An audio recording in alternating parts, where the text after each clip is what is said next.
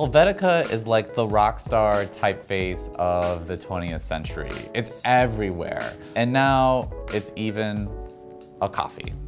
This is Helvetica coffee by a brand called Sudden Coffee. They make freeze-dried, single-origin coffees, which is kind of an oxymoron. And Helvetica is their first blend. But it made me wonder, what does Helvetica taste like? So let's see what Sudden Coffee says. This is a mix of Honduran and Colombian coffees, and we think it tastes like dark chocolate and orange zest. What I think Helvetica tastes like, it would be like plain.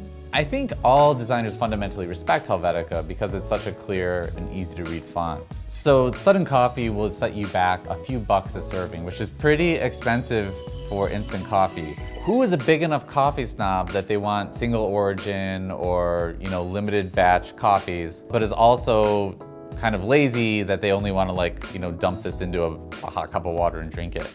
But it's kind of just a fundamentally neat idea all the same. Like if you were camping or something like a Sudden Coffee is actually like really amazing. So it's the moment of truth. We're gonna find out what Helvetica tastes like.